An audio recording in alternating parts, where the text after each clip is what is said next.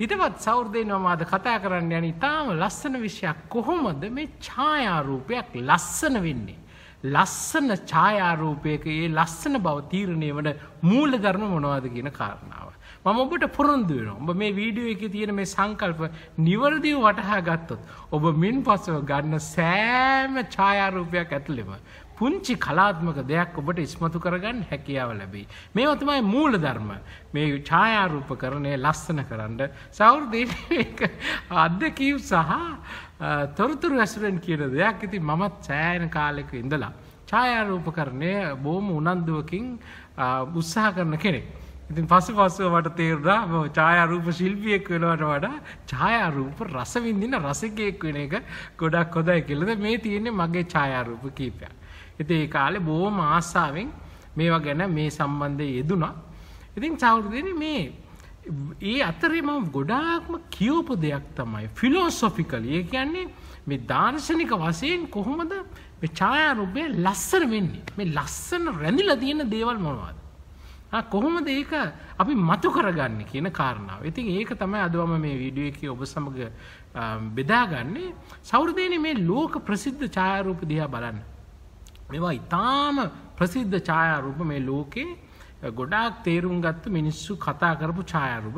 මේ ඡායාරූප අතර ඔබට පේනවද යමක් හැඟවිලා මේ ඇතුලේ තියෙන කරුණු හැඟවිලා මේ ඡායාරූප ලස්සන වෙන්න ප්‍රින්සිපල්ස් මූලධර්ම අපි ඒවාද මේ වීඩියෝ එක ඇතුළේ ඉස්පතු කරගන්න උත්සාහ කරමු. මොකද ඔබ කියාවි ඉතින් මට ඡායාරූපකරණය කරන්න තරම් හොඳ කැමරා එකක් නැහැ කියලා.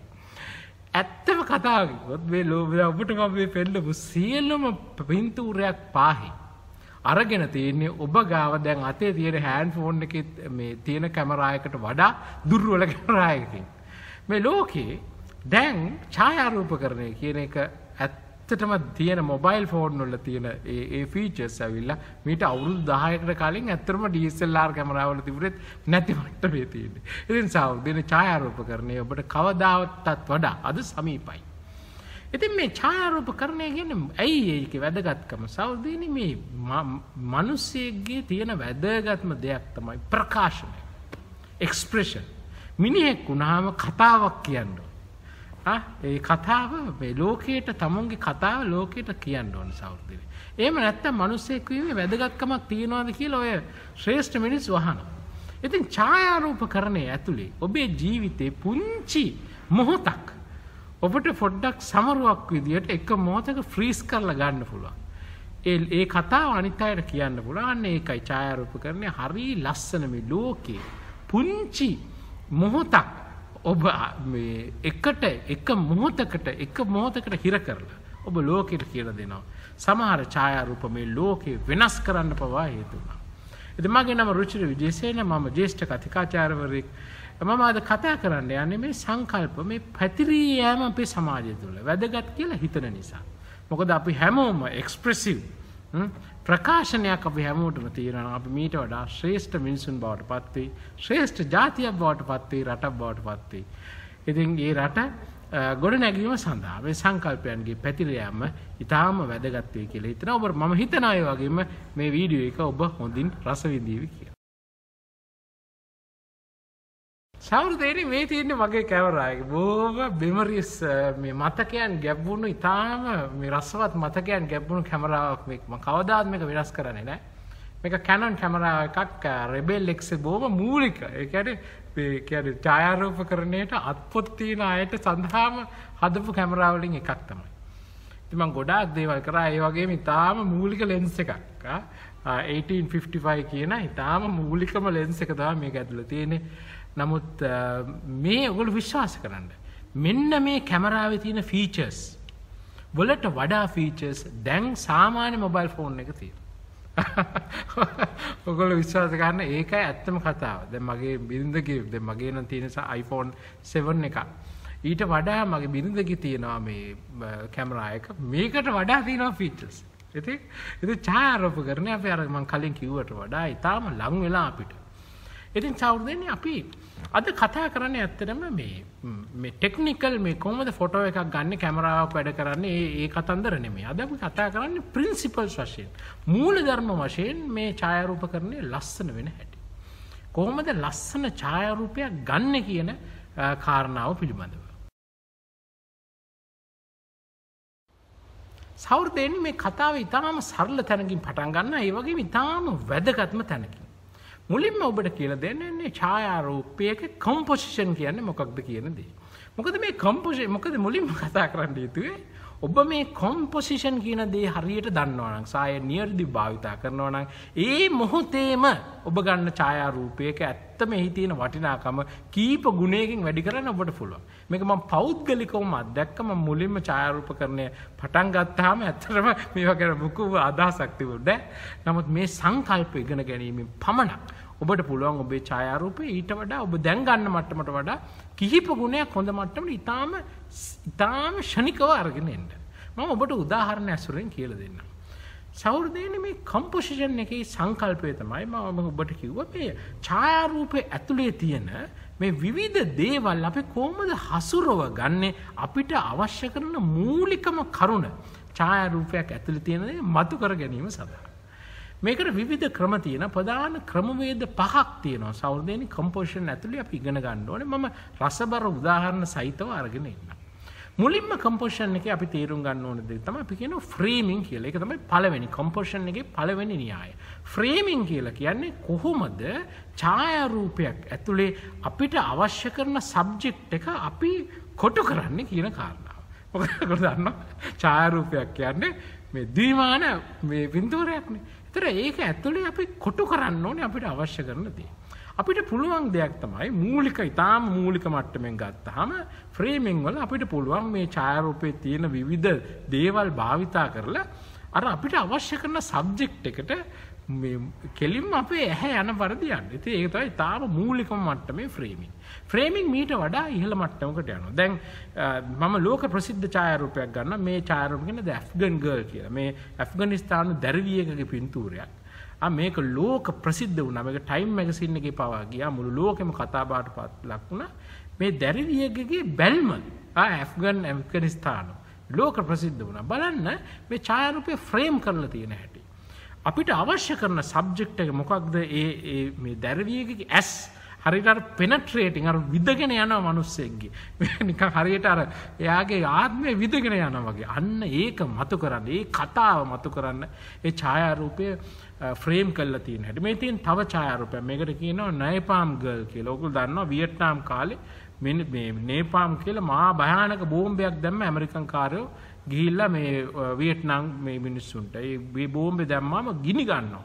මුළු ප්‍රදේශ පිටින් ගම්වලට පවා මිනිස්සු ඒක දැම්මා. බලන්න මේ ඡායාරූපයේ ගමකට මේ බෝම්බ දැම්මාන් පස්සේ ගම්වල ඉන්න දරුවෝ දුවගෙන එනවා ඉස්සරහට බේරෙන්න. බලන්න මේ ඡායාරූපේ ෆ්‍රේම් කරලා තියෙන හැටි. ඔයගොල්ලන්ට පේනවා මේකේ සබ්ජෙක්ට් එක මේ නිර්වත් මේ දැරිවිය. ඒ පිටිපස්සේ ඔබට පේනවා මේ බලන්න මේ ඡායාරූපයේ ඇතුලේ ඇස අපි ගෙනියන හැටි. මුලින්ම අපේ ඇස යන්නේ මේ දැරිවියට, ඊළඟට අපේ ඇස යන්නේ ඇමරිකන් සොල්දාදුවන්ට, ඊළඟට ඇස යන්නේ මොකද්ද? පිටිපස්සේ තියෙන අර නේපාම් බෝම්බ දාලා ගිනි ගන්න ගම්වලට. සහෝදරයනි මේව තමයි ෆ්‍රේමින් කියන්නේ. මෙන්න මේ පින්තූරේ වාට මේකට කියන්නේ ද කිස්. දෙවනි ලෝක යුද්ධය ඉවර වෙලා ඇමරිකානු සොල්දාදුවෝ නැවත එනකොට පෙම්වතියක් ගිහිල්ලා තමුන්ගේ පෙම්වතා එන මේ සිපගත්තු අවස්ථාව බලන්න ෆ්‍රේම් කරලා තියෙන්නේ නැද්ද? ඔයගලන්ට පේනවා ඇක්ෂන් එක කොහෙද තියෙන්නේ? මේ ඇක්ෂන් එක මේ වටේ තියෙන බිල්ඩින් සහ මිනිස්සු අතරින් ෆ්‍රේම් කරලා තියෙනවා. මේකට කියන්නේ තමයි තව ප්‍රසිද්ධ පින්තූරයක්. මේකට කියනවා the tank man. ටැන්ක් මෑන් කියලා කියන්නේ ඔයගොල්ලෝ දන්නවා චීන ශිෂ්‍ය අරගලය වෙලාවේ ඔයගොල්ලෝ මේ ශිෂ්‍යයෝ එකට එකතු වෙලා මේ ලොකු ප්‍රොටෙස්ට් එකක් කරනකොට චීන හමුදාව ගෙනාවා ටැංකි යුද්ධ ටැංකි මේ ශිෂ්‍යයන්ව පළවා අරින්න. එක ශිෂ්‍යයෙක් ගිහිල්ලා මේ ටැංකි ඉස්සරහා හිටගත්තා. මේ ටැංකි මොහොතකට නතර වුණා ඒ ශිෂ්‍යයා යනකම්. සහෘදයනි මේ මොහොත ගන්න මේකට කියන්නේ ටැග් මෑන් කියලා ලෝක ප්‍රසිද්ධ චිත්‍රයක්. සහෘදයනි බලන්න ඔයගලන්ට පේනවද මේක ෆ්‍රේම් කරලා තියෙන හැටි? මුලින්ම අපිට පේනවා අර පුංචි මුලින්ම මේ ශිෂ්‍යයට ඇස යනවා ඊට පස්සේ යනවා අර ටැංකි වලට ෆ්‍රේම් කරලා තියෙන හැටි. හරීම වැදගත් සහෘදයනි. ඔන්න පළවෙනි ප්‍රින්සිපල් එක කම්පොසිෂන් එකේ ඔබට කියලා දුන්නා ෆ්‍රේමින් හරී වැදගත්. කොහොමද ඡායාරූපයක් ඇතුලේ අපිට අවශ්‍ය කරන සබ්ජෙක්ට් එක අපි කොටු කරන්නේ කියන කාරණාව මූලිකව සංකල්පයක් විදිහට කියලා දුන්නා. සෞරදේන මේ කම්පොසිෂන් වල දෙවනි වැදගත් කාරණාව තමයි අපි කියන්නේ the perspective. එහෙම නැත්නම් දෘෂ්ටි කෝණය කියන දේ. දෘෂ්ටි කෝණය කියලා කියන්නේ හරි සරල දෙයක්. ඒක තමයි මේ ඡායාරූපයේ ඇතුලේ තියෙන කතාව. එහෙම නැත්නම් ඒ ප්‍රධාන දේ අපි ගන්නෙ කොහොමද? ඒ එක මට්ටමෙන්ද එහෙම නැත්නම් ඉහළ මට්ටමින් ඉඳලාද ගන්නෙ පල්ලෙහා මට්ටමින් කියලාද ගන්නෙ කියන කාරණාව. දැන් මේ perspective different perspective අපිට සෞරදීනේ මේ තුල ගැප් කරන්න පුළුවන් අපිට කියන්න ඕනේ කතාව කෙලෙසද කියලා. අපිට මේ අවශ්‍ය ඡායාරූපය කරන්නේ ඇතුලේ කියන්න ඕනේ කතාව මතු කරලා ගන්න පුළුවන්. බලන්න ඉතාම ලස්සන උදාහරණ. දැන් බලන්න මේ perspective එකේ in general බොහොම මේ මූලික සංකල්පයක් කියන්න. සාමාන්‍යයෙන් අපි perspective එක තියන්නේ පහළ ඉඳලා උඩ දිහා බලනවා නම් සාමාන්‍යයෙන් එයා ඒ සබ්ජෙක්ට් එක ටික ඉහළ තැනකින් අපි තියෙනවා. හරි උදාහරණයක් විදිහට මෙන්න මේ පින්තූරය දිහා බලන්න ඔයගලන්ට පේනවා මේ perspective එක මේ සිදුවෙන මේ ගෝත්‍රික මේ මසුන් මරන්නන්ගේ මේ මුළු ඒ කතාව ඒ අරගෙන තියෙන perspective එක ඇතුලෙන් පේනවා පල්ලෙහා ඉඳලා උඩට ඒගොල්ලන්ගේ ජීවිත දිහා පල්ලෙහා ඉඳලා ඒගොල්ලන්ගේ මට්ටමේ ඉඳලා බලනවා වගේ හැඟීමක් අරගෙන එනවා බලන්න සෞරදෙනි මේ වගේ ඉතාම මේක ලෝක ප්‍රසිද්ධ චිත්‍රයක් මේකට කියන්නේ the migrant mother මේ එකපාර මේ පින්තූරේ බැලුවහම ඔයගලන්ට යමක් නොතේරෙන්න පුළුවන්. නමුත් මේ පින්තූරය දිහා හොඳට බලන් ඉන්න දරුවෝ දිහා බලන්න, ඒ අම්මා දිහා බලන්න ඔයගලන්ගේ හදවත කඩාගෙන වැටේ.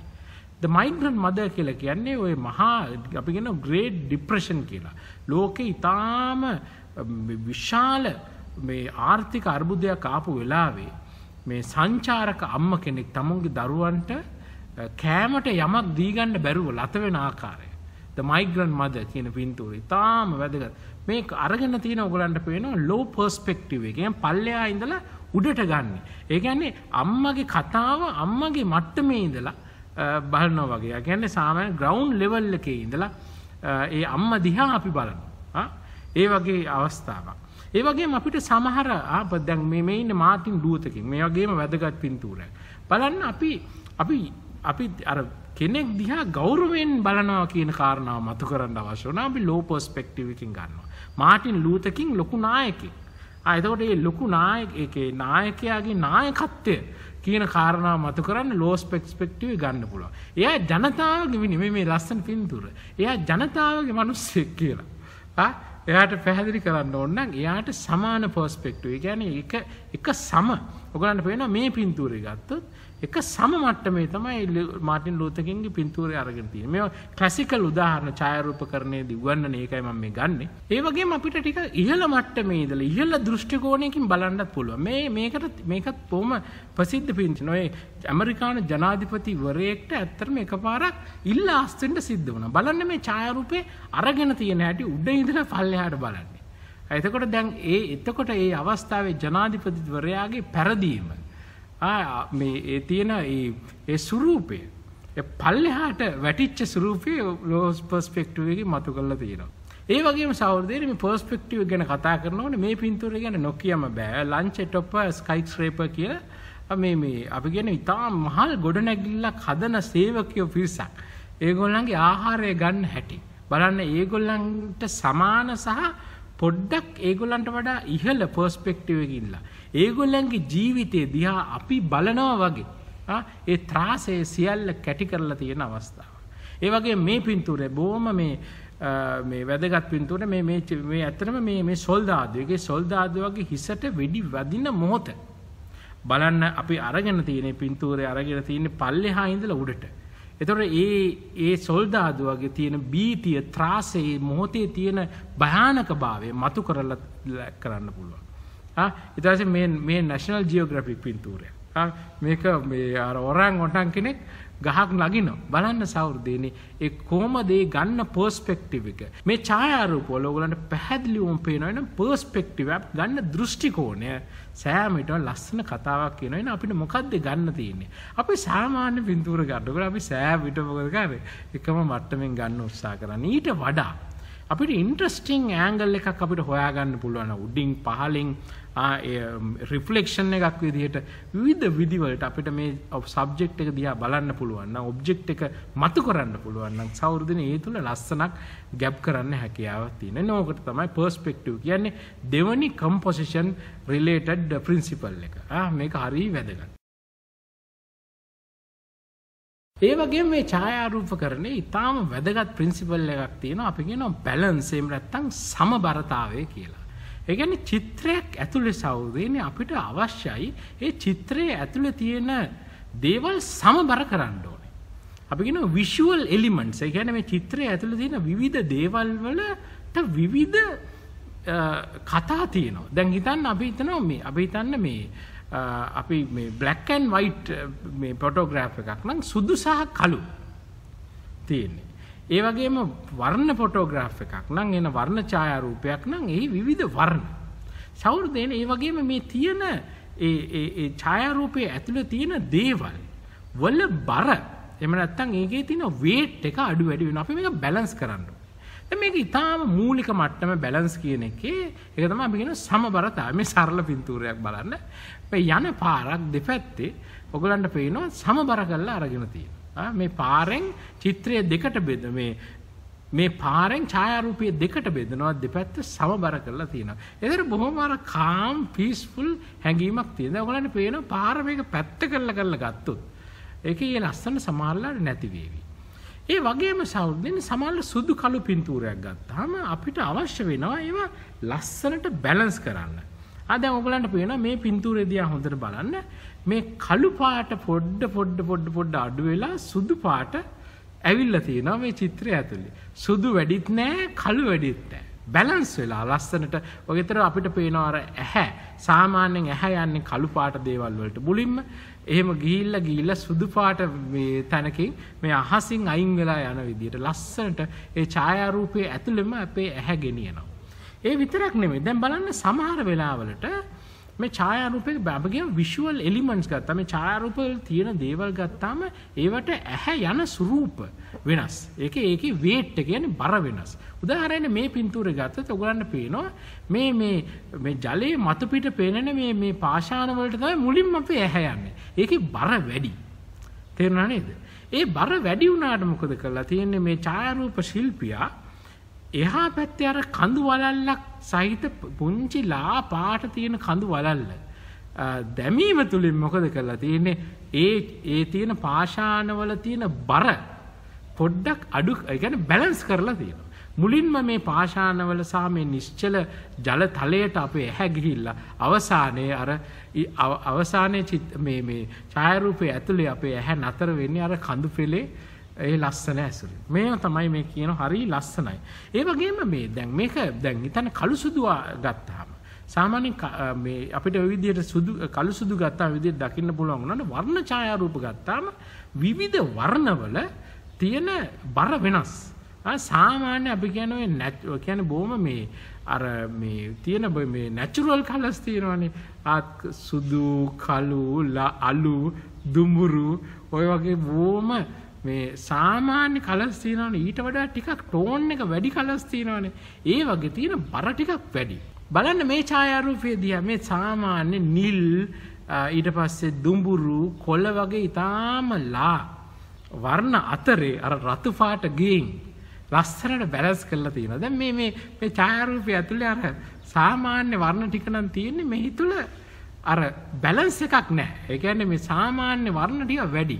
නමුත් ඔයගලන්ට පේනවා ඊට වඩා රතු පාට වෙච්ච ටිකක් බර වැඩි වර්ණයක් දැමීම තුලින් මේ ඡායාරූප ශිල්පියා එක බැලන්ස් කරලා තියෙනවා. ඒ වගේම අවකාශය අපිට චිත්‍රයක් ඇතුලේ බැලන්ස් කරන්න පුළුවන්.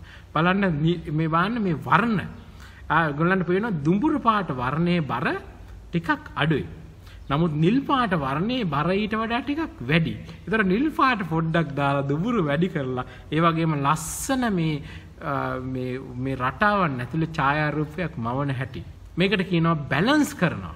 එහෙනම් කොම්පොසිෂන් වල ඊටාම වැදගත් දෙයක් තමයි බැලන්සින් කියන කාරණාව. මේ චිත්‍රයත් බලන්න මේකට නැෂනල් ජියෝග්‍රැෆික් වල චිත්‍රයක්. ඔයගොල්ලන්ට පේනවා සම්පූර්ණයෙන්ම මේ චිත්‍රයේ බොහොමයක් නිල් පාටයි. නමුත් අකුණක් ගැසීම තුලින් අකුණ කියන තැන ලොකු බරක් තියෙනවානේ. අන්න ඒ අකුණ ගැසීම තුලින් ඒ මුළු චිත්‍රයම බැලන්ස් කරලා දෙනවා. කියන්නේ සාමාන්‍ය චිත්‍රයක් ගත්තනම් මේක අකුණ නැතුව මේ චිත්‍ර මේ ඡායාරූපය ගැන හිතන්නකෝ. ඒක ලොකු කතාවක් නෑනේ මේ අකුණ තුලින් ඒ මුළු කම්පොසිෂන් එක බැලන්ස් කරලා දෙන්නේ. ඉතින් මේ වගේ සෞර්දේනේ නම් මතක තියාගන්න තුන්වෙනි වැදගත් කාරණාව කම්පොසිෂන් වල බැලන්සින් කියන දේ. මේක අපි විවිධ ආකාරවලට දකින්නදී මම මේ මූලික ප්‍රවේශයක් ඔබට දෙන්නේ. ඔබට පුළුවන් තව දුරටත් මේ සංකල්ප තේරුම් අරගෙන භාවිතා කරන්න ඔබ ඡායාරූපකරණය කරනකොට. සෞර්දේනේ මම ඊළඟට කියලා දෙන්න යන්නේ ඔබට ඉතාම පහසුවෙන් භාවිතා කරන්න පුළුවන් කම්පොසිෂන් සම්බන්ධ මූලධර්මයක්. දැන් මේ මූලධර්මය මෙහි සංකල්පයකට අපි කියන rule of thirds කියලා. ඒ කියන්නේ මේක හරි සරල දෙයක්. ඕනෑම පින්තූරයක් ගන්න ඕනෑම පින්තූරයක් සිරස් සහ තිරස් අතර කොටස් තුනකට බෙදන්න කියලා කියනවා සමාන කොටස් තුනකට. එහෙම ගත්තොත් ඔයගලන්ට පේනවා මේ ඒ ඉරි අපි හිතන්නකෝ ඉරි වලින් එහෙම වෙන් කරා කියලා මේ ඉරි කැපෙන තැන් හතරක් ඔයගලන්ට පේනවා නේද? මෙන්න මේ තැන් හතරට සෞර්දේනේ අපේ ඇස යන ස්වරූපය වැඩි කියලා කියනවා. මේකට කියනවා rule of thirds කියලා. එතකොට සෞර්දේනේ මේ composition theory එකේදී කියන්නේ මොකක්ද? ඔබ ඡායාරූපයක් ගන්නකොට ඔබට subject එක මේ ඡායාරූපයේ මූලික කෙනා ඒ කියන්න ඕනේ ස්ටෝරි එක කොහෙද කියලා ගන්න ඕනේ නම් ඔබ හරියට මේ rule of thirds මේ තැන් කැපෙන තැන් හතරෙන් එකකට ඔබේ ඒ අවශ්‍ය දේ තියන්න කියන කාරණාව. ඇෆ්ගන් ගර්ල් ගම කලින් ගත්ත ඡායාරූපය දිහාත් බලන්න.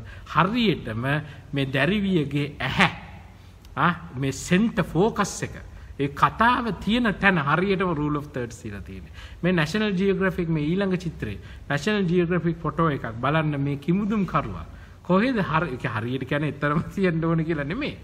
බලන්න ඔයගලන්ට පේනවා සබ්ජෙක්ට් එක මතු කරලා තියෙන අර තල්මහා මෙච්චර විශාල වුවත් ඔබට පේනවා ඇහැ අපේ මුලින්ම යන්නේ කිමුදුම් කරුවා වෙතටයි.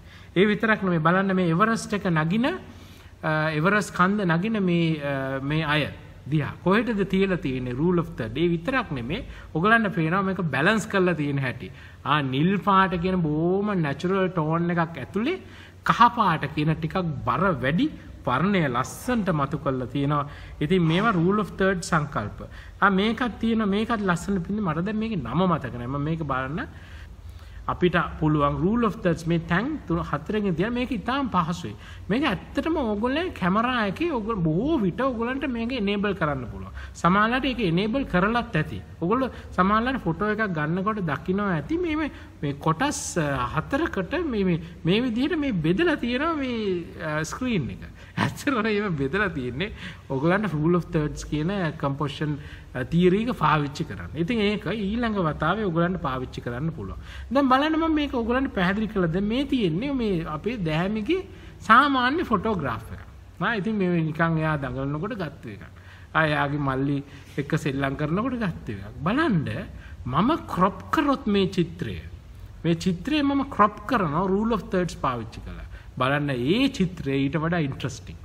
ඒ ඡායාරූපය ඊට වඩා ඉන්ට්‍රස්ටිං. තේරුණා නේද? මේ මොහොතේ මොකද අපි ඇහැ අපිට දැන් මේ කලින් පින්තූරේ ඔයගලන්ට පේනවා ඒකේ තියෙන ඩිස්ටර්බන්සස් වැඩි. ගොඩක් ඇහැ යන තැන් ගොඩක් තියෙනවා. නමුත් හරියට අපිට අවශ්‍ය rule of thirds පාවිච්චි කළා අපේ ඇහැ මුලින්ම යන්න කැමති මේ ස්ථාන හතරට හින්දා අපිට ඒ තැනක අපිට අවශ්‍ය කරන සබ්ජෙක්ට් එක තියන්න පුළුවන්. එහෙනම් rule of thirds ඔය විදිහට තේරුම් ගන්න මූලික principles මේවා හොඳ වැදගත් ඒවා ඉතාම ඉක්මනට පාවිච්චි කරන්න පුළුවන් ඒවා. සෞර්දේට ඊළඟට මේ composition වල හරිය ලස්සන වැදගත් සංකල්පයක් තියෙනවා. මේකට කියනවා leading lines කියලා. ඒ කියන්නේ අපිට ඡායාරූපයක් ඇතුලේ අපිට පුළුවන් නම් අපේ සබ්ජෙක්ට් එක වෙතට යම් දෙයක් යොමු වෙන ආකාරයට පෙන්වන්න. ඒ විදිහට මේ ෆොටෝ එක ගන්න අපි කියන leading lines කියලා. මේ ඡායාරූපයේ ඇතුලේ අපිට විවිධ දේවල් මතු කරන්න පුළුවන්. ඒ කියන්නේ අපිට පුළුවන් මේක ඇතුලේ පුංචි ගැඹුරක් මතු කරලා පෙන්නන්න චිත්‍රය ඇතුලේ. ඒ වගේම අපිට පුළුවන් කෝණයක්, දෘෂ්ටි කෝණය කියන එක highlight කරන්න. ඒ වගේම අපිට පුළුවන් යම්කිසි movement එකක් වෙනසක්, එහෙම නැත්නම් action එකක්, ක්‍රියාදාමයක් සිද්ධ වෙනවද කියන කාරණාව මතු ගන්න. බලන්න මේ ඉතින් සමහරලාට ඔය මේක බොහොම සරලයි. සමහරලා ගොඩාක් දැකලා තියෙන එකක් තමයි ඔය මේ අපි දන්නවා අත්වැටවල් පාවිච්චි කරනවා ඊට පස්සේ තරප්පු පෙරවල් ඔය වගේ ගොඩාක් දේවල් වල මේ ලයින්ස් අපිට දකින්න පුළුවන්. මේක සාමාන්‍ය අපි දැක්කට අපිට තේරෙන්නේ නැහැනේ. නමුත් මේ ලයින්ස් අපිට සබ්ජෙක්ට් එකක් අපි ඒ ලයින්ස් වලට අදාළ විදියට තිබ්බොත් අපිට පුළුවන් සෑම විටම යොමු කරන්න අපේ ඇස ඒ සබ්ජෙක්ට් එකට කතාවක් මේ ඩ්‍රාමා එකක් ඒක ඇතුලේ මවල පෙන්නන්න. මේ තියෙන ලස්සන උදාහරණ දැන් බලන්න මේ දැන් මේ පාරක තියෙන ඒ බිල්බෝඩ්ස් වල තියෙන සයින් එකක් පාවිච්චි කරලා තියෙන හැටි. බලන්න ඊට පස්සේ මේ ඇවිල්ලා යම්කිසි මේ ඩ්‍රම් එකක් ඇතුලේ ඉඳලා ඒක හරහා පින්තූරය අරගත්ත අවස්ථාව. බලන්න මේ හරිම ක්‍රියේටිව් පර්ස්පෙක්ටිව් එකක් ගැඹුරක් මතු කරපු හැටි මේ චිත්‍රවල. බලන්න මේ මූවමන්ට් එක. මේ බයිසිකල් කරුගේ මූවමන්ට් එක. ඒ කියන්නේ ගමන ත්‍රාසයේ මතු කරලා පෙන්නනවා මේ අත්තට මගින්. බලන්න ලස්සන පින්තූර. බලන්න ඔබට පේනවා මේ ඡායාරූපවල තියෙන මේ හෙවණලි රටා. ඊට පස්සේ මේ පඩිපෙළේ තියෙන ඉරි මේ සියල්ල ඒ වගේම රූල් ඔෆ් තර්ඩ් මේ හැම දෙයක්ම එකට පාවිච්චි කරලා ලස්සනට පින්තූරය අරගෙන ලීඩින් ලයින්ස් පාවිච්චි කරලා තියෙනවා. ඉතින් ওই වගේ ගොඩක් උදාහරණ. ගොඩක් කියලා මම කිව්වා අර ස්ටෙයා වේස් ඒ වගේම තරප්පු පෙරවල් මේ වගේ මේ එන ආලෝකයෙන් එන හැදෙන කිරණ ඒ වගේම ඒ සිද්ධ වෙන අපි කියනවා ඉරි ආලෝක ඉරි ඒ හැම දෙයක්ම කම්පොසිෂන් එකට පාවිච්චි කරන්න පුළුවන්. සමහරලාට මේ ලීඩින් ලයින් කියන ලීඩින් ලයින්ස් සමහරලාට අපිට සමහර පින්තූරවල එකවර පේන්නේ නැහැ. නමුත් ඕගලන්ට පේනවා මේ බලන්න මේකත් හරි ප්‍රසිද්ධ පින්තූරයක් මේ නැෂනල් ජියෝග්‍රැෆි පින්තූරයක්. මේ පැන්ඩට ඇහැ යන දැන් පැන්ඩට කොහොමත් අපේ ඇහැ යනවා. නමුත් ඒක ඊට වඩා තීව්‍ර කරලා තියෙනවා මේ ගස්වල තියෙන කෝණයන් ඊට පස්සේ භූමිය හැදිලා තියෙන ආකාරය ඒ වගේ මේ කොළ වැටලා තියෙන ආකාරය පර්ස්පෙක්ටිව් රූල් ඔෆ් තර්ඩ්ස් මේ හැම දෙයක්ම එකට එකතු කරලා බලන්න ලීඩින් ලයින්ස් අරගෙන තියෙනවා. ඉතින් ඕගොල්ලන්ගේ ඊළඟ පින්තූරේ ගන්නකොට ඕගොල්ලෝ බලන්න ලීඩින් ලයින්ස් ඒක ඇතුලේ තියෙනවද කියලා. ඒක හොයාගන්න බලන්න. ඒ මොහොතේ මේක ඉතාම ලස්සන ඡායාරූපයක් බවට පත් කරන්න පුළුවන් වෙයි. දැන් මේ කම්පොසිෂන් වල අවසාන සහ වැදගත්ම දේ කියලා දෙන්නම්. ඒ කියන්නේ දැන් මේ කම්පොසිෂන් තව ගොඩාක් සංකල්ප තියෙනවා. නමුත් මේ ඉතාම මූලික වැදගත් ටික තමයි අපිට කියලා දුන්නේ.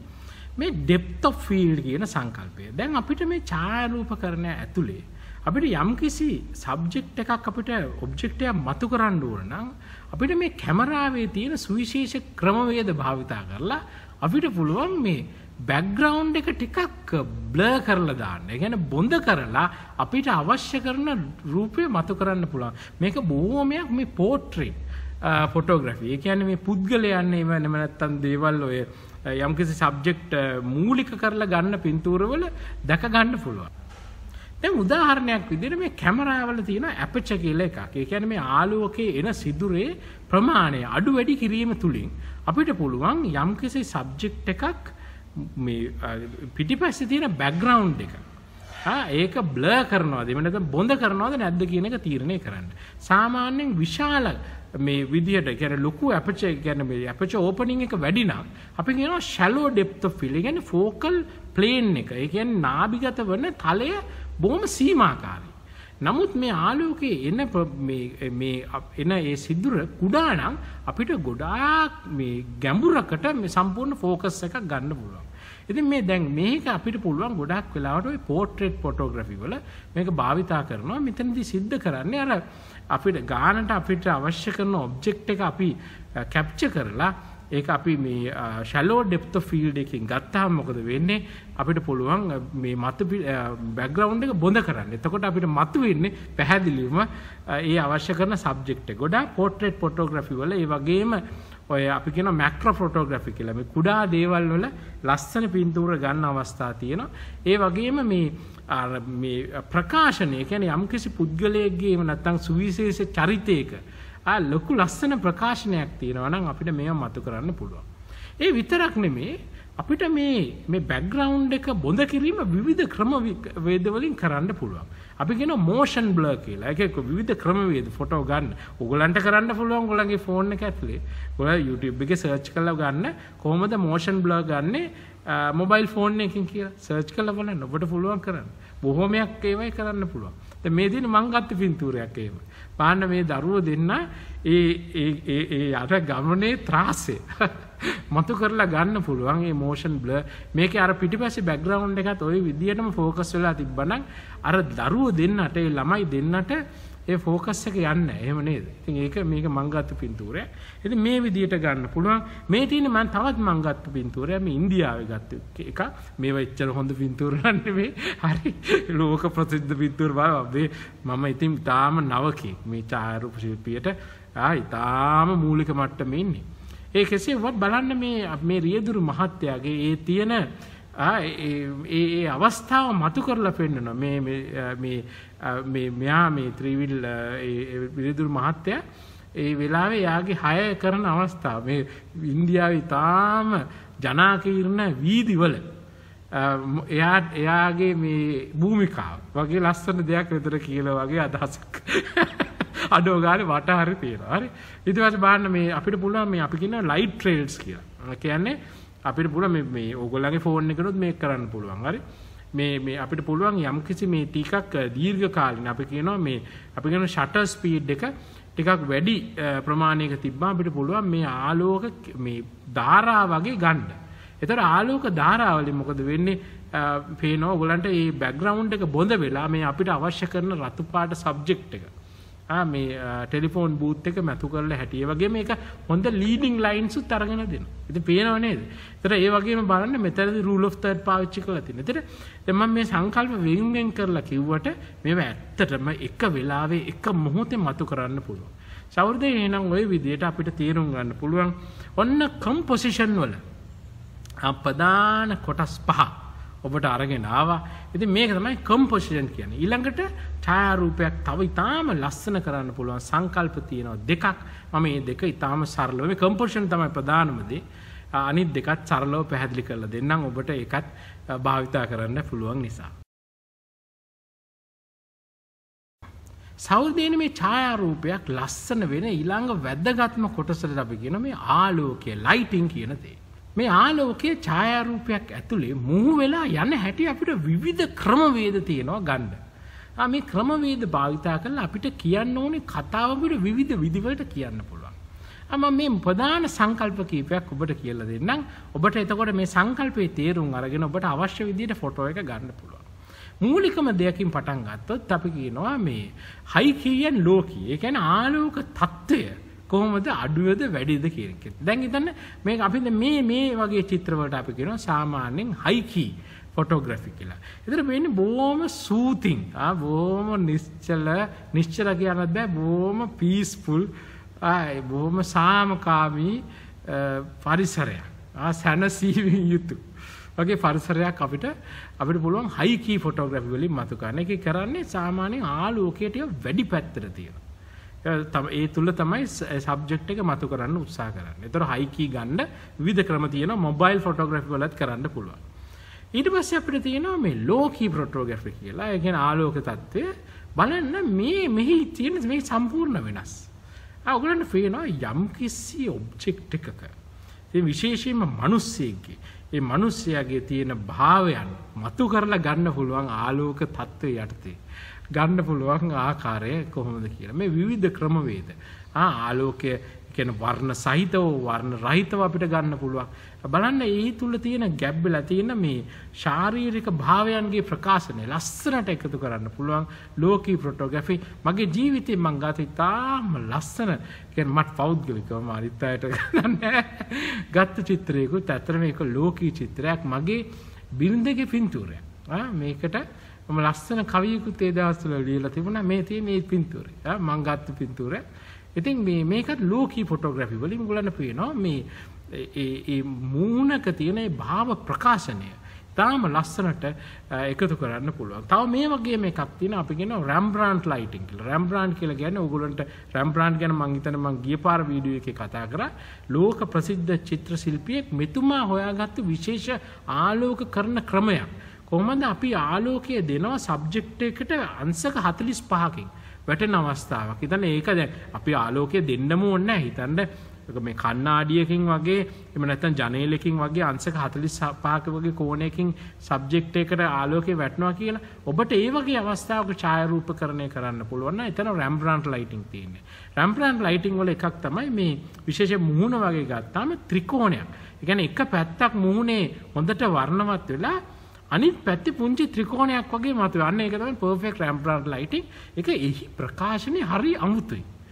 රැම්බ්‍රාන්ට් වාන් රින් ගැන අපි කතා කරා ගිය වතාවේ තාම ශ්‍රේෂ්ඨ කලා ශිල්පියෙක් චිත්‍ර ශිල්පියෙක් මේ ප්‍රකාශනයේ ඊටාම ලස්සන අවස්ථාවක් තමයි රැම්බ්‍රාන්ට් ලයිටින්. මේ තම ෆොටෝග්‍රැෆි වර්ගයක් තමයි අපි කියනවා මේ ආලෝකය ගන්න වර්ගයක්. දැන් මේ ප්‍රධාන එක වේරියේෂන් මම කියන්නේ බෑක්ලිට්. ඒ කියන්නේ පිටුපසින් එන ආලෝකය කොහොමද මේ සබ්ජෙක්ට් එක වටේ හැසිරෙන්නේ කියන එක. අපි කියන බෑක්ලිට් ෆොටෝග්‍රැෆි මේ තාම ලස්සන මේ ලස්සන කතාවක් මවන්න පුළුවන් චිත්‍ර.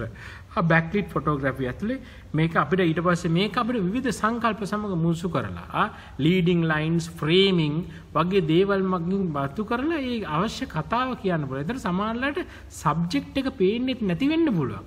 නමුත් සබ්ජෙක්ට් එක ගේන එන ඩ්‍රාමා එක ඒ කතාව ඒක තුල ලස්සනට මතුවලා තියෙනවා. ඉතින් මේම ඔයගොල්ලෝ මම ගොඩාක් දැකලා තියෙනවා. ඔය මේ වෙඩින් ෆොටෝග්‍රැෆි ගත්තාම ඉතින් අක්කාගේ ෆොටෝග්‍රැෆි වල සෑඩ් ප්‍රමාණයක් වගේ තල්ලේ වෙඩින් ෆොටෝග්‍රැෆි. ඉතින් ඒක මේ ඉතින් ඒ තුල බහුල වශයෙන් මම දකිනවා. සාමාන්‍යයෙන් හයි කී වගේ ලයිටින් එකකට ගිහිලා බෑක්ලිට් එකක් ගන්නවා. හරි ලස්සනක් තියෙනවා. ඉතින් අපි ඔය අපේ මේ අපේ කාන්තා පාර්ශ්වයේ බොහොම කැමති මේ වගේ චිත්‍ර ගන්න මේ වගේ පින්තූර ගන්න ඉතින් උත්සාහ කරලා බලන්න බෑක්ලිට් ෆොටෝග්‍රැෆි. මේ ඉතින් මේ මං ගත්ත පින්තූරයක්. බ්ලැක්ලිට් එකක් අරගෙන ඊට පස්සේ ලීඩින් ලයින්ස් මේවා තාම මූලිකයි වගේ වරක් හරි කතයි ඒක කරන කතාවක් නෑ. මේ තාම මූලිකයි කතයි කියන්නේ මූලික මට්ටමේ. ඉතින් මේ වගේ මෙතනත් මම බෑක්ලිට් එකක් තමයි ගන්න උත්සාහ කරේ. ඊට පස්සේ ඔය ගොඩක් ඔය මේ සත්තුන්ගේ පින්තූර BBC ගත්තාම ඩිස්කවරි ඒ වගේ ගොඩාක් ඔයගොල්ලෝ දැකලා ඇති ඩොකියුමන්ටරි වල බෑක්ලිට් ගන්නවා ඒ සත්තුන්ගේ. ඒක අමුතු ලස්සනක්. ඒගොල්ලන්ගේ ජීවිතය ගැන හරිය ස්වරූපයක් ලස්සන ස්වරූපයක් අරගෙන එනවා.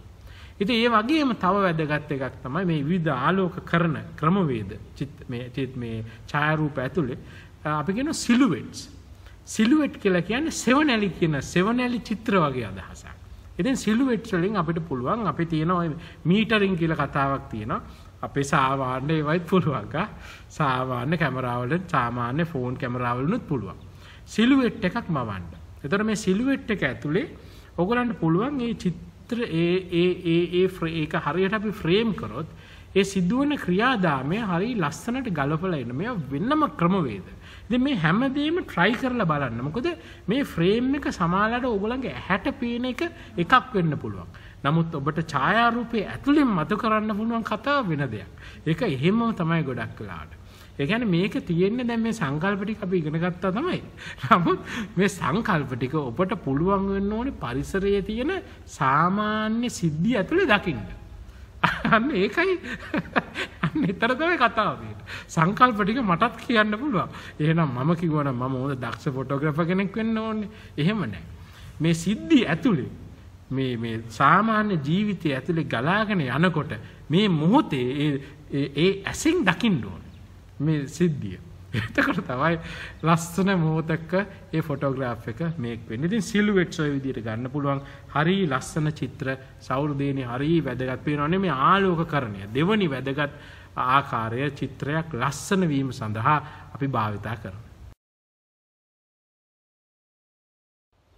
සෞරදේනේ අවසානයේදී ඊටාම ලස්සන සංකල්පයක් අරගෙන එන්නම් මේ ලෝකේ ඊටාම අනර්ග මට්ටමේ ඡායාරූපයයි සලකන දේවල්. වල මේ ඊටාම ලස්සන නිරූපණයක් තියෙනවා.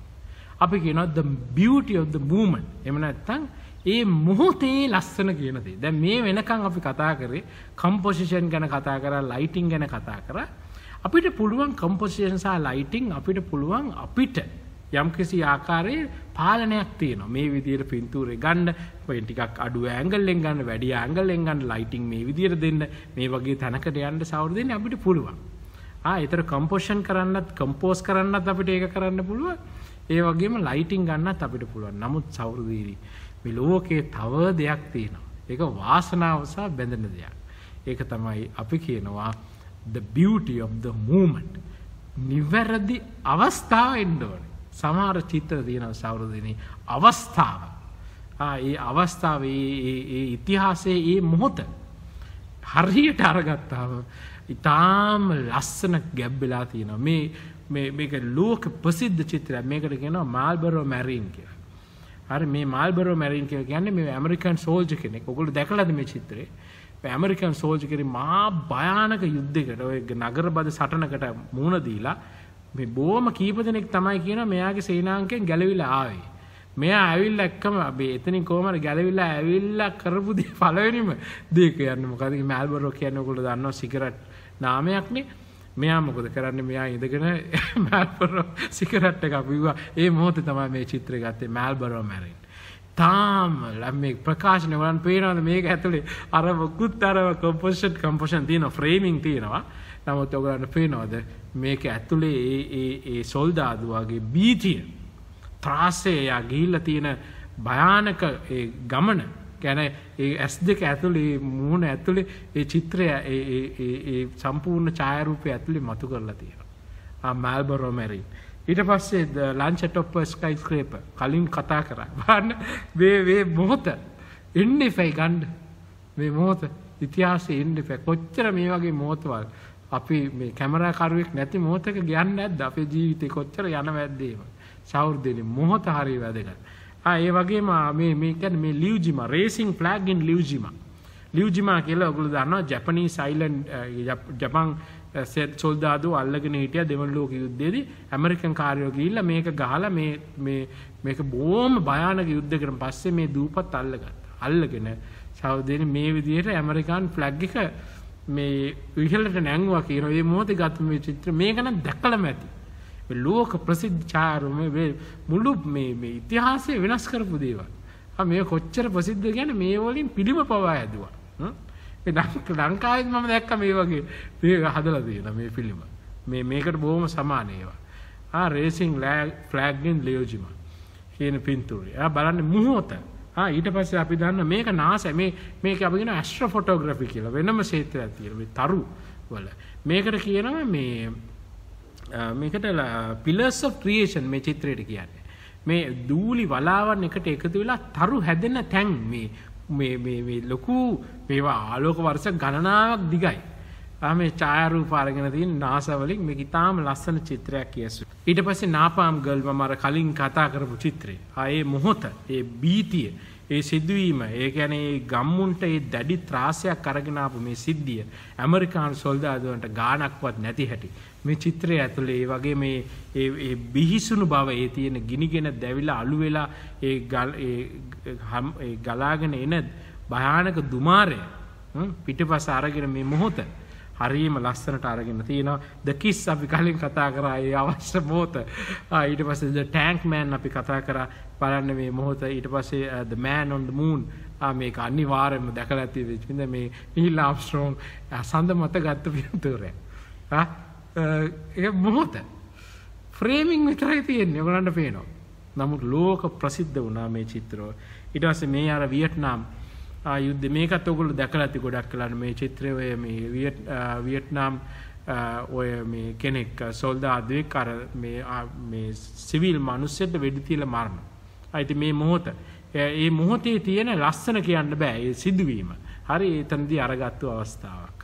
ඉතින් මේ The Situation Room මේකත් බොහොම ප්‍රසිද්ධ චිත්‍රයක්. මේක ඇවිල්ලා ඔයගොල්ලෝ දන්නවා ඔසාමා බින් ලාඩන්ව ඝාතනය කරා ඇමරිකන් සොල්දාදුවෝ ගිහිල්ලා පාකිස්තානයේදී ඒ මොහොතේදී ඒ සිටුේෂන් රූම් කියලා කියන්නේ දවල මන්දිරයේ තියෙන පොඩි කොටසක් තියෙනවා කියලා කියනවා. අපි දන්නේ මේ වගේ සිද්ධි මැනේජ් කරන ස්ථානයක මේ ඇවිල්ලා මේ ඔබාමා ප්‍රෙසිඩන්ට්ගේ එයාගේ ෆොටෝග්‍රැෆර් ගත්ත පින්තූරය. බලන්න මේ සිටුේෂන් ලුක් බලන්න පර්ස්පෙක්ටිව් එක. මේ වගේ සිටුේෂන් එක ඔබාමා ඔයගොල්ලෝ ඉන්න තැන ඊට පස්සේ අරගෙන තියෙන කෝණේ හැමදේම ඒ තියෙන ටෙන්ෂන් එක ඒ අවස්ථාවේ සිදුවීමේ ස්වරූපේ ඩ්‍රාමා එක ඒ ඇතුළේ තියෙන නාට්‍ය අරගෙන එන හැටි. ඉතින් සෞර්දෙන මේ වගේ තාම ලස්සන මේ මොහොත අපේ ජීවිතෙත් සෞර්දෙන සමාල්ලාට ඒ වගේ ලස්සන මොහොතවල් ඇවිල්ලා එක මොහොතේම යනවා ඇති. ඒක හින්දාමයි අර කතාවක් තියෙන්නේ the best camera is the one that you have with you. ඒ කියන්නේ මේ ලෝකේ තියෙන හොඳම කැමරාව තමයි අර ඩී අරකයි මේකයි ඒ වගේ ඔබේ අතේ තියෙන කැමරාව. සමහරවිට මම දැකලා තියෙනවා සමහර ඔය ඩොකියුමෙන්ටරිස් වල සමහර වෙලාවට මහා දක්ෂ ෆොටෝග්‍රැෆර්ස්ලා ඒගොල්ලෝ ගාවර ලොකු කැමරා එකක් නෙමෙයි දෙකක් තුනක් අරගෙන යනවා. නමුත් සමහරලාට ඒගොල්ලෝ iPhone එක අරගෙන ගන්නවා. ඒ මන් දන්නේ නැහැ ඒකයි කියන්නේ. මම ලස්සන ඩොකියුමෙන්ටරි ලින්ක් දාන්නම්. මේ ඒකේ මේ එක සීරීස් එකක් මම බලපු ඒ කාලේ තිබුණා මේ කැමරාවද ෆොටෝග්‍රැෆර්ද මේකේ වැදගත් කියන දේ තීරණය කරන්නේ. කොහොමද ඒක කරන්නේ? දක්ෂ කැමරා මේ කියන්නේ ෆොටෝග්‍රැෆර්ස්ට අරගෙන ඇවිල්ලා ඒගොල්ලන්ට දෙන බාලම වර්ගයේ කැමරාව. දීලා කියන නිකන් සමානලනේ ෆෝන් කැමරාව. දීලා කියන ෆොටෝ ගන්න කියලා. ඉතින් බලන්න මේ හරිය වැදගත්. ඔයගොල්ලන්ට බලන්න මේක ලින්ක් කරලා තියන්නම් පල්ලේ. ඔන්න සවුරුදේනි. මෙන්න මේව තමයි මූලික වශයෙන් ගත්තාම මේ ඡායා රූපයක ලස්සන සෛද්ධාන්තික වශයෙන් මතු කරපු අවස්ථාව. ඉතින් මම තාම මේ ශිෂ්‍යෙක්. නමුත් මේ ඊටාම ගැඹුරින් මම කියුවා මේ සංකල්ප මේවා ෆිලොසොෆි වලට බැඳෙනවනේ. දර්ශනවාදයේ සමග බැඳෙනවා. මේ ලස්සන කියන්නේ දර්ශනවාදයේ තුල බහුලව කතා කරන එකක්. ඉතින් ඡායා රූපයක ලස්සන කියන්නේ ෆිලොසොෆිකල් කන්සෙප්ට් එකක්. ඉතින් මම හරි කැමතියි ඒවට. ඉතින් ඒක ගැන තමයි ඔබට අරගෙන ආවේ. ඉතින් මම හිතනවා මේව රස විඳින්න ඇති කියලා. සමහරවිට මේක දැනගෙන කරොත් ෆොටෝග්‍රැෆර් වෙන එක ඔයා ෆොටෝ ගන්න එක නොගන්න එක පැත්තකින් දාන්න. නමුත් අපි හැමෝම රසිකයෝනේ මොහොතක. ඉතින් රසික භාවයේ සඳහා මේ සංකල්ප දැනගැනීම වැදගත්. මේ ෆොටෝස් ඇත්තටම මට රස විඳ ගන්න යම් කිසි ප්‍රමාණයක හැකියාව ලැබුණා නම් මේ ප්‍රින්සිපල්ස් මම පොඩ්ඩක් හරි දැනගෙන හිටපු එක ඒක වැදගත්. ඉතින් සාවර්ධනේ ජීවිතය අපිට ඉතින් ඔය වගේ පුංචි කාරණා ගොඩාක් එකතු වෙලා වෙනකොට හරි ලස්සනයි. හරි ගොඩාක් ලොකු පරක් දැනෙනවා හිතට. සතුටක් දැනෙනවා. ඉතින් මේ සතුට විඳින්න ඔබටත් ආරාධනා කරනවා මේ ඡායාරූපකරණය ඇතුළේ සෞර්දේ නම් බොහොම ස්තුතියි අද මේ වීඩියෝ එක සමග සම්බන්ධ වුණාට. අපි නැවතත් මේ වගේ වීඩියෝ එකකින් කතා කරමු. සම්බන්ධ වෙමු. එතකන් ඔබට බොහොම ස්තුතියි මේ සමග එකතු වුණාට.